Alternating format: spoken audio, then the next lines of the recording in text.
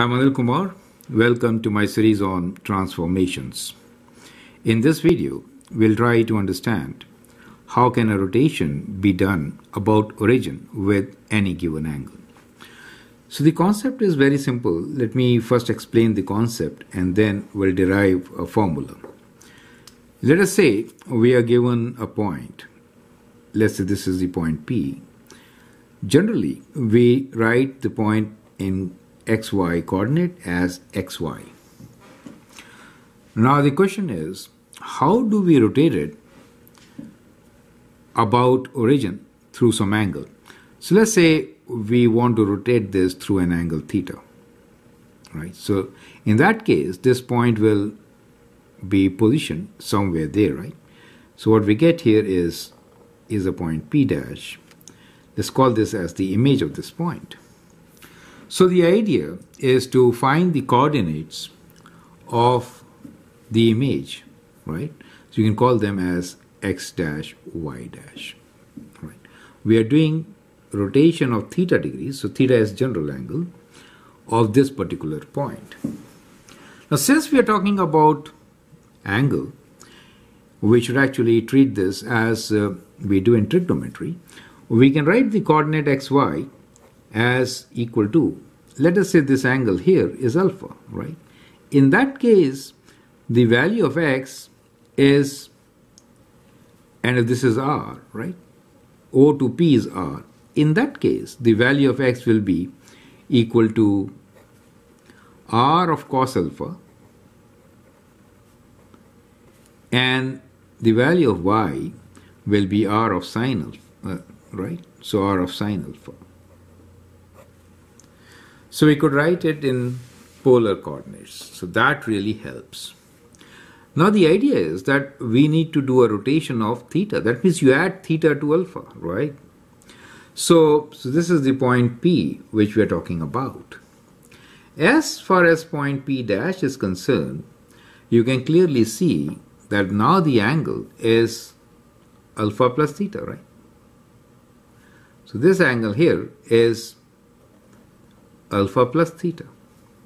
So the coordinates x dash and y dash can now be written as r of cos of alpha plus theta, and y values will be r of sine of alpha plus theta.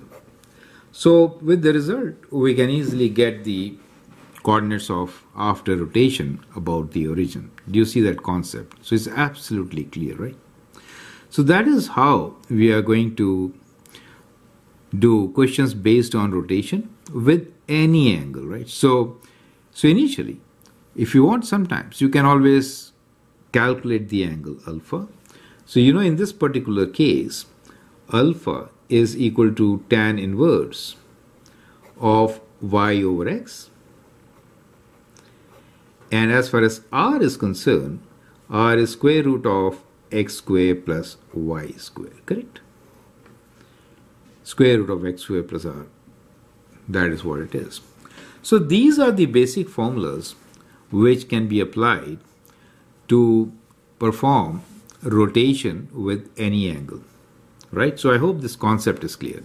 Let me take an angle theta as some value and some point here xy, and then perform this operation to give you an example.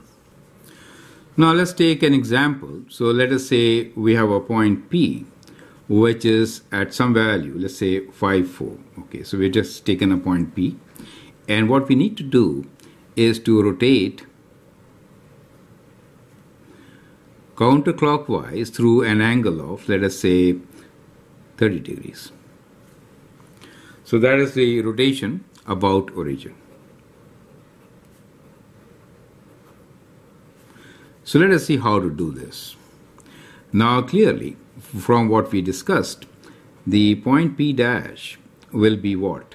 Let's call it x dash y dash will be equal to r of cos of, let's say original angle is alpha and we are doing rotation of 30 degrees.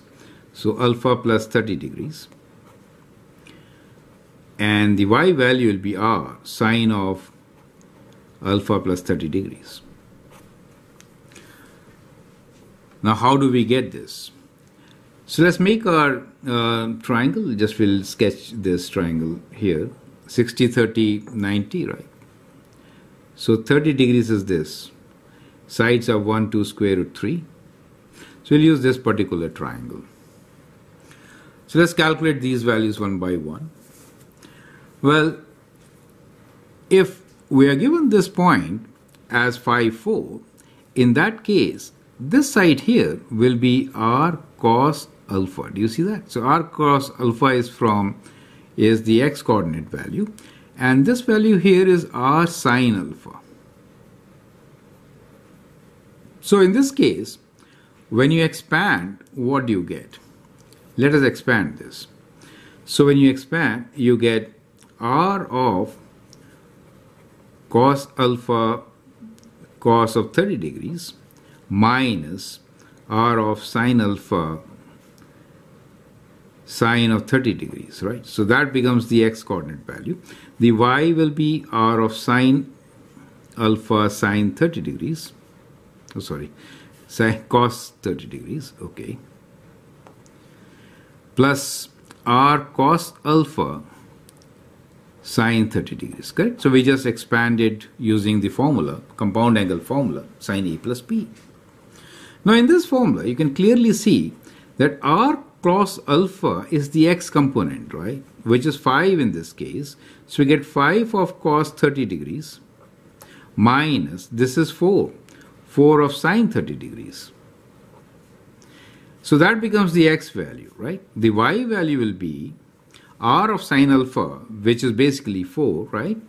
So 4 of cos of 30 degrees, which is square root 3 over 2. So let me write cos 30 degrees first. Plus r cos alpha, which is x value 5, of sine 30 degrees. Is that clear? Now we can substitute the values and simplify. So we get 5 times cos 30 degrees. Cos 30 degrees is square root 3 over 2. So that will be square root 3 over 2 minus 4 times sine of 30 degrees, which is half.